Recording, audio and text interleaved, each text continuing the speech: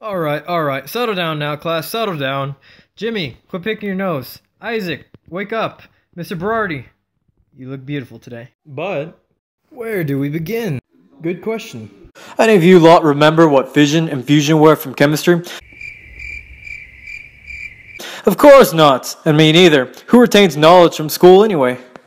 Let's get the basics down, right? Fission is defined as the splitting of the nucleus of an atom into the nuclei of lighter atoms, accompanied by the release of energy.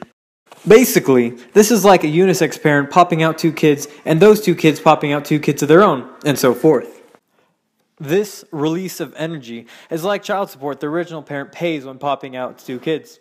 This energy is called the reaction's mass defect. To illustrate this sudden burst of energy, we hired two hobos to set themselves on fire.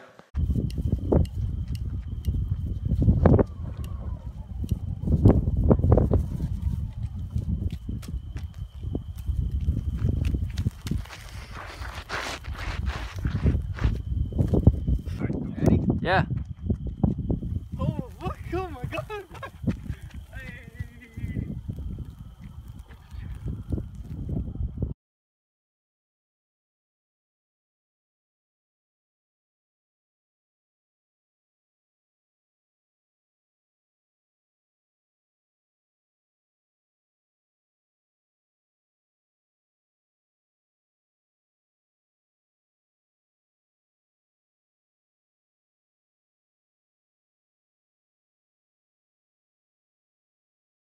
Now that you've seen the visual side of things, here's a numerical example. Let's take a single isotope of oxygen with 16 nucleons, 8 of them protons and 8 of them neutrons. As you can see by our beautifully constructed slide, the mass of the individual nucleon is different than the mass of the oxygen atom by negative 2.04 times 10 to the negative 11th kilograms. You may ask yourself, but where did it go, you beautiful man? Well, I'll tell you, my thirsty pupil. This is that mass defect stuff I was talking about earlier. This is the mass that gets converted into energy. It does so through an infamous equation given to us by Albert Einstein called the mass-energy equivalence formula, or in other words, E equals mc squared. Not only does this make mass and energy interchangeable, this also simplifies an otherwise complex law of physics, simple enough for even beginners to learn. Now let's put that expelled energy into a mole for unit purposes and put that into Einstein's equation. That would yield a tremendous 1.2 terajoules of energy. Putting that into perspective, to get the same amount from coal, you would have to burn an immense 420 metric tons of coal. The most infamous practical use of this is the fission-based atomic bombs dropped during World War II. The bombs essentially jammed two different pieces of uranium-235s into each other to cause a fission reaction, which in turn would unleash an uncontrolled chain reaction capable of massive destruction. We'll be right back to Disney XD on Disney Channel. It's time for McDonald's all-day breakfast. Breakfast!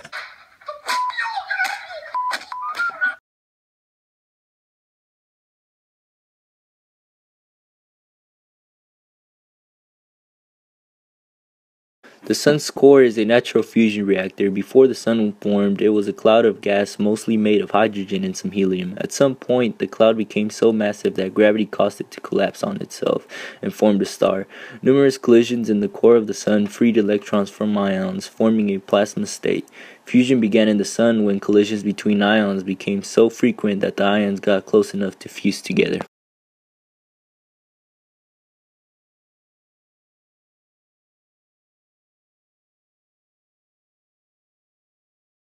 They tried to get atoms close enough by maximizing the number of ions in a small region and the amount of time that they stay close together. In order to do that, reactors get heated to temperatures much hotter than the core of the sun, which converts hydrogen gas into a hydrogen plasma. Strong magnetic fields or high-powered lasers then define the plasma into a small controllable region where fusion can happen. Fission bombs worked, but they weren't very efficient. It didn't. Hey! Oh, what's up, man? Is that good? Is that good? At extremely high temperatures, the nuclei of hydrogen isotopes, deuterium and tritium, can really fuse, releasing enormous amounts of energy in the process. Weapons that take advantage of this process are known as fusion bombs, thermonuclear bombs, or hydrogen bombs. Fusion bombs have higher kiloton yields and greater efficiencies than fusion bombs, but they present some problems they must solve. Deuterium and tritium, the fuels for fusion, are both gases which are hard to store.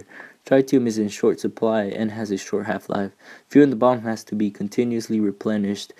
Deuterium or tritium has to be highly compressed at high temperatures to initiate the fusion reaction. To conclude with my point, nuclear fusion and nuclear fission are different types of reactions that release energy due to the presence of high-powered atomic bonds between particles found with a nucleus. In fission, an atomic is split into two or more lighter atoms.